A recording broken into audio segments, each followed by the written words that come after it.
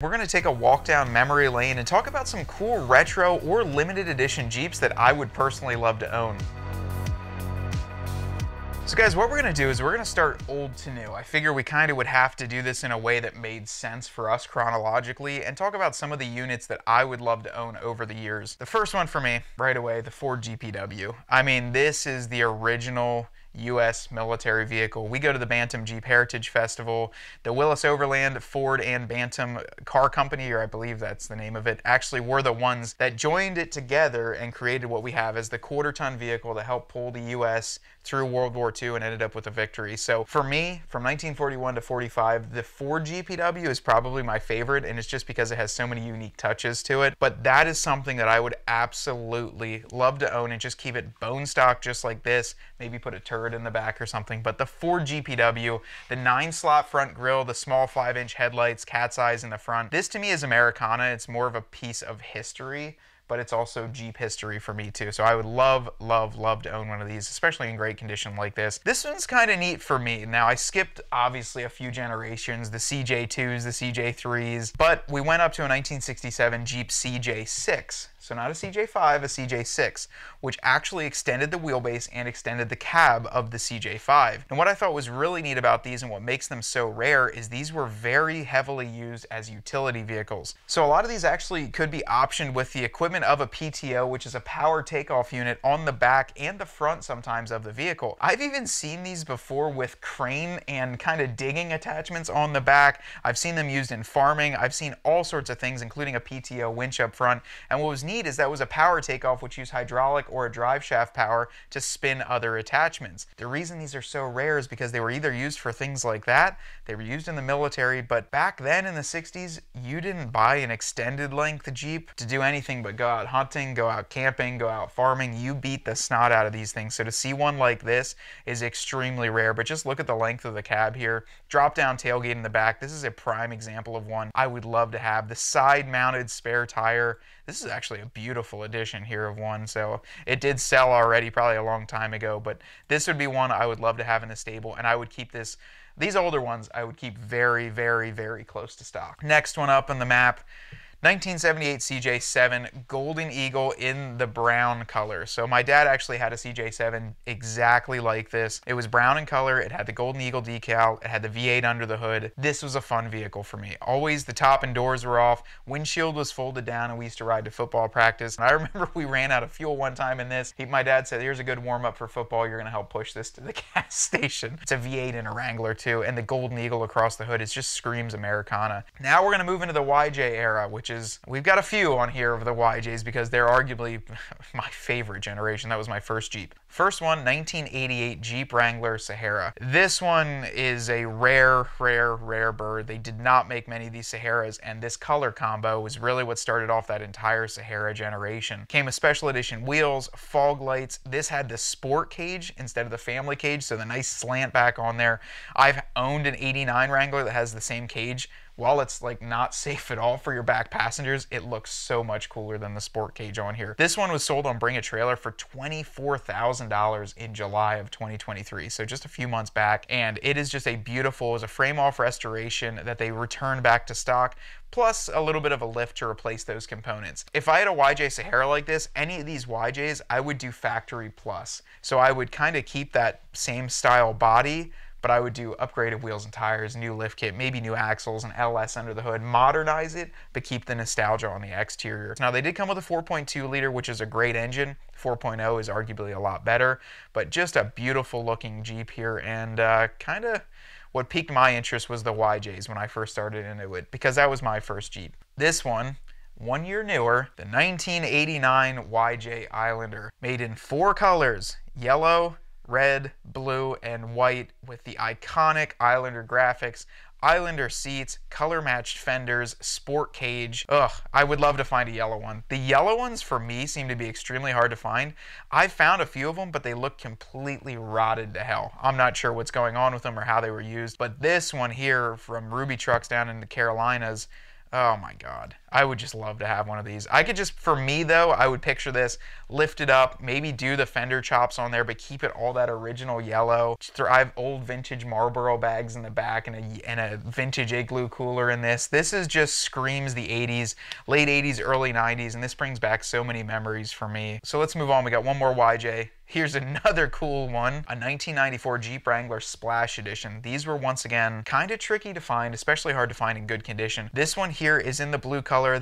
It's actually a Navajo blue. They made them in white, and then there was actually a red one that came with a different color splash graphic. The white and the blue just look fantastic on here, and look at that side graphic. I mean, the teals, the retro. This reminds me of those old retro cups that you used to get, and I get it. It's just some decals on the side, but maybe we might be able to incorporate something like that into Ryan's Jeep, just because that is such a cool, it's the 90s. You can't get any more 90s than that. This one has been lifted and done up a little bit. It's sold, unfortunately, and it only sold for 10 grand, which, like, to me, that's a good deal, because now this is 15 to 18 easily. To something else I actually noticed on another forum, on the Wrangler forums, do you guys remember these at all? Do you remember the Jeep advertisements in the YJ days? Part of me feels like they were a lot more fun in the 80s and 90s, because there's like some spray paint splash decal on this side. It looks like a mint kind of teal duster cover, tonneau cover, white roll cage cover, which I know this was at least 92 and past, because this is the sport cage on here. Look at the mint tire cover, and then it gives you two options for like a bright orange and a pink.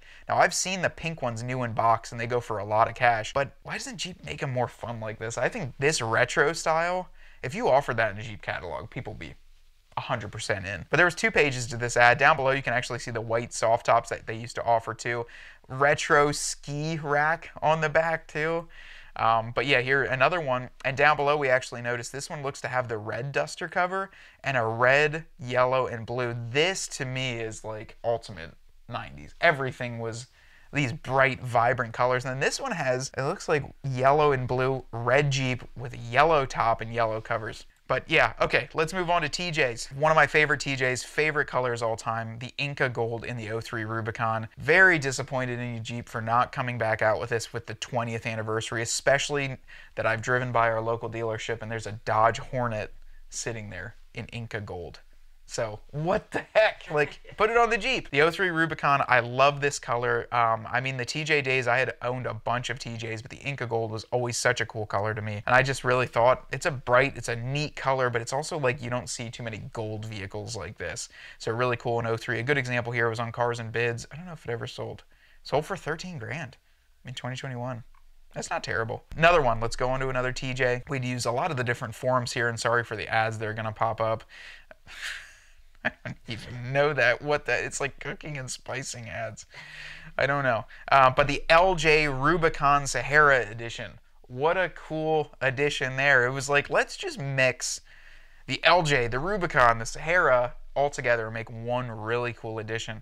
The interior, this guy just took a couple photos, but what I found really interesting was this. He posted up the original window sticker, and this is called, I knew they were called the Unlimited, but it's the 2005 Wrangler Unlimited Trail, which I'd never seen that trail on the end.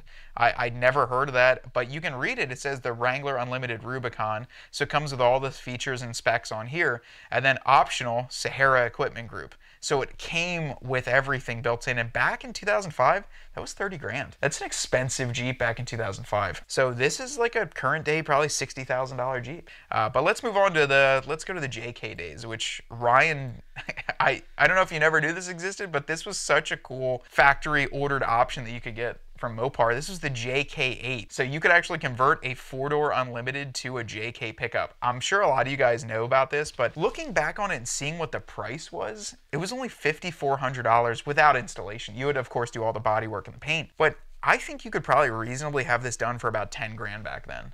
So to make your Jeep into a pickup for 10 grand, this article was actually posted July 14th of 2011.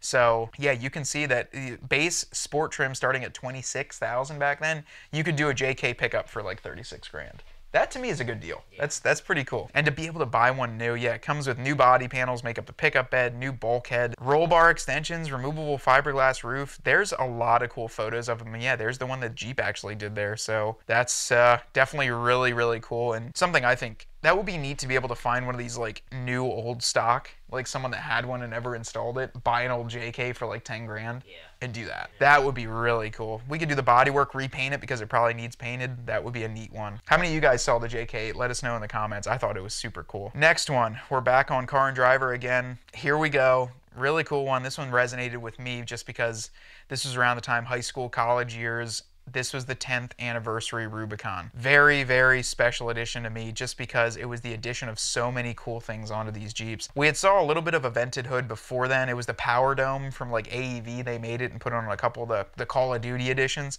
But this was the Rubicon, the true Jeep Rubicon vented hood, and that's where it all started. Rubicon 10th anniversary, red leather seats, original anvil color. You could get this in a couple different colors. The enhanced rock rails, KM2 wheels, optional front winch, steel front and rear bumpers, optional tire carrier on there. This was the Jeep to have back then.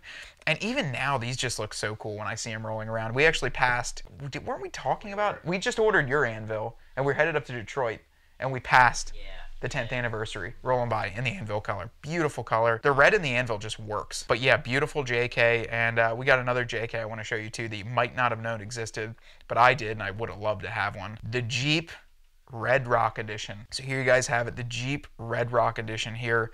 The big thing with this is that they only made 50 of these. So the Red Rock Edition was to commemorate the 50th anniversary of Easter Jeep Safari. And what a beautiful trim. 2-inch factory lift, 35s, and very similar to what the Extreme Recon wheels are. Enhanced rock rails, color matched fenders, tire carrier, a Jeep branded CB radio, steel front bumpers. The list goes on and on. I think this was actually a big test for what Jeep could do with an Extreme Recon style. They only sold 50 of them, but you can see the Fox shocks that came with the Mopar lift, Jeep branded differential covers, the Mopar relocation for the third brake light here. It's just, I know they were already thinking of the JL when they built this because they were probably already starting to model it, but custom cat skin interior, what a cool trim to see here. I absolutely love this. You don't see these go up for sale too often. And these were the Jeep branded LED headlights before Jeep came out with their own. They were like JW speaker Jeep branded ones. But yeah, let's move on to a JL then. So here's a JL that was a rare bird. This was only available for a few months on the factory ordering side, and that is the Chief Blue JL. So for the 2020, it was a 2021 model year that you could actually order these. It was only available for, from what a few people said, months maybe. That was during COVID too, which was hard to get vehicles.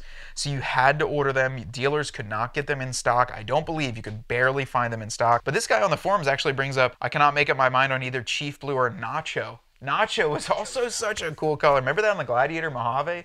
Nacho was really cool, but Chief to me, that's such a neat color. This screams Islander decals or something retro on it. Let's move on to another one here.